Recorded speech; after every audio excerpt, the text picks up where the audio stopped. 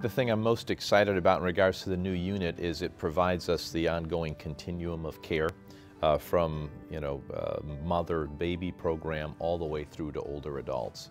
The fact of the matter is Pine Rest is the premier psychiatric hospital in West Michigan, and we want to be able to provide all services to all people. And so having this beautiful new Van Andel Cook Center really is going to allow us to do that. The need in Grand Rapids, as in all communities, is growing exponentially, and the need to take care of older adults especially. When patients come into the unit, be it inpatient or outpatient, it's critical for us to have families involved in what's going on.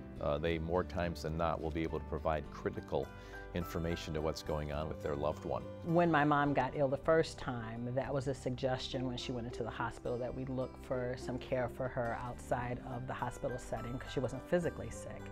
And so we decided to take some time and check Pine Rest out. And once we decided that it would be a good idea for her to actually be admitted, they went through a process of observing her, watching her, going through the process of testing her in different ways and trying different medications for her.